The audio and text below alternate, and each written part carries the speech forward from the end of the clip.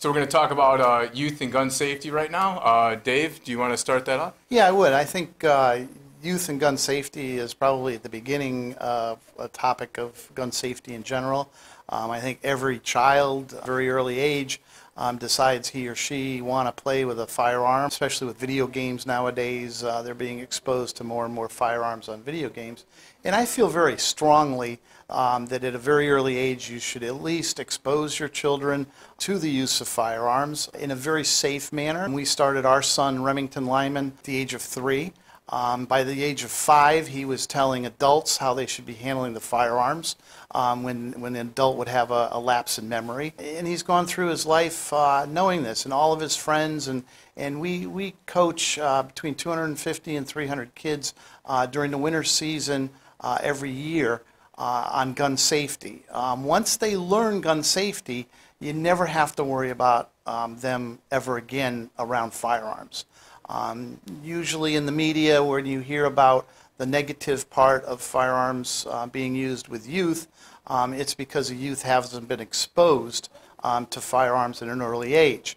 And they have an interest, and they want to know what happens, what kind of sound it makes, what kind of recoil it has. And if they're taught that at a very early age and exposed to that, you'll never have to worry about them from then on. I agree with you. I started at the age of 5, and those safety rules that my father taught me have stuck with me my whole life. I've noticed people that never been around firearms, first thing they do, pick up the firearm, put their finger on the trigger, and squeeze it without even knowing anything about it. And that's where you hear some of the bad negativity about accidents with firearms. The shooting sports and firearm safety is something that every child should be exposed to. Children, when they're exposed to firearm safety, learn respect. They learn the knowledge of firearm safety. In the shooting sports, where they're doing an activity of a competition, they learn concentration. We find that a lot of kids that have a difficult time focusing in school when they come to the range, because they have to focus through that little sight on a gun, and they have to get their mind to hold the gun steady and to shoot an accurate shot. That teaches that little guy upstairs in the mind concentration. And after a few months of that, when they go into school, the teachers and the parents say, geez, what's happened to Johnny? He's concentrating in school. And it all stems back to the firearms and firearm safety. Yeah, I totally agree with you, and that's where people are like, how can you teach kids firearms and all that? But it does help them set those fundamentals for their life too, along with shooting. I think throughout their life after that, it helped me when I was younger, and helped me focus and be patient and all that when it came to certain types of shooting sports. Yeah, you know, Doug, there's millions and millions of kids learning firearm safety in 4-H programs, in junior rifle club programs, in CAP programs, national, youth National Guard programs. Millions and millions of kids learning about them. And unfortunately, we only hear about the negative ones. We learn about the kids that, got into trouble with firearms, and 99.9% of those kids have never had exposure to a firearm safety class, a firearm safety program. If someone was going to get into the program and want to teach their kids, how do you help promote that? Well, I think you need to look in your area, surrounding area, see if there's any clubs, any youth organizations that they can get into. And if there is, definitely join them. If there's not, you probably have got a grandfather somewhere along the line, or a neighbor that's been in the shooting sports. Get them to take the child to the range, teach them the proper etiquette of ranges and the firearm safety, and that's how you get into it. Here in Connecticut, we have 18 high schools that have shooting teams. They travel all over the state of Connecticut, just like a football team, just like a soccer team, and they compete against other schools. Through our range, we send many, many shooters to colleges. There's over 600 colleges in the country that offer shooting scholarships. My son Remington is a senior at Ohio State University.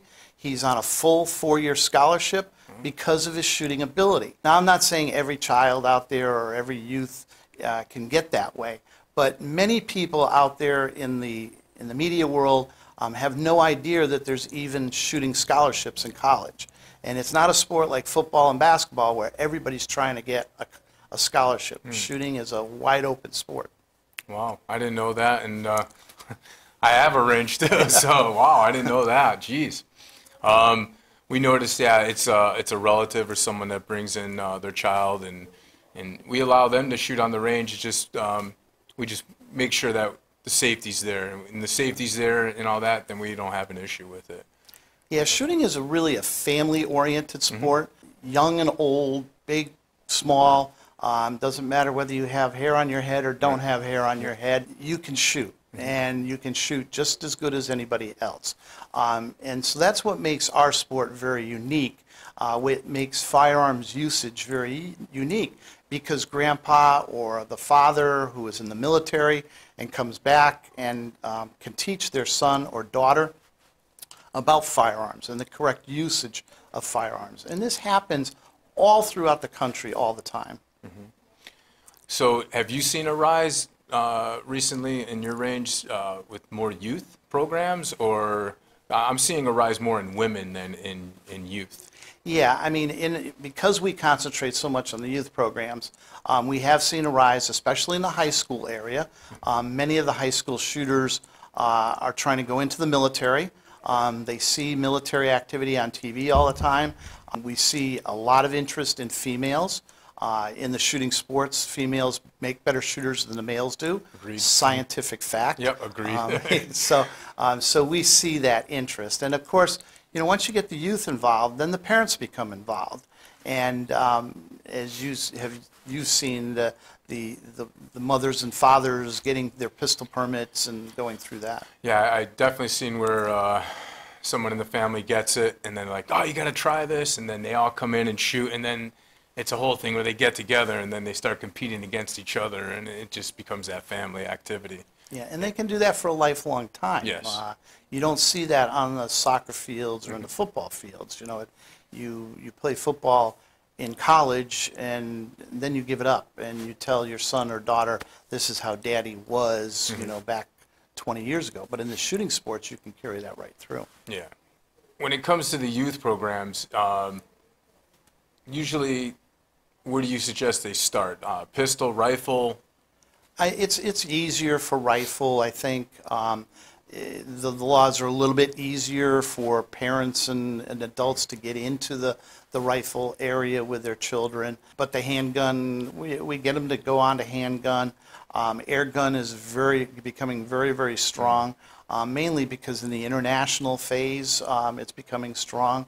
And again, something that people don't realize is that shooting is an Olympic sport that's participated by more countries than all but soccer. So it's number 2 participation of countries in the Olympics is shooting. You know, we're kind of in our own little ball in the United States when it comes to shooting sports.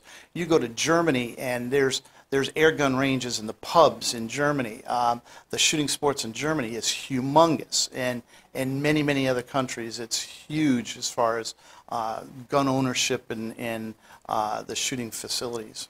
Yeah, I think a lot of the negativity in the media hurts a lot of those sports or the shooting sports.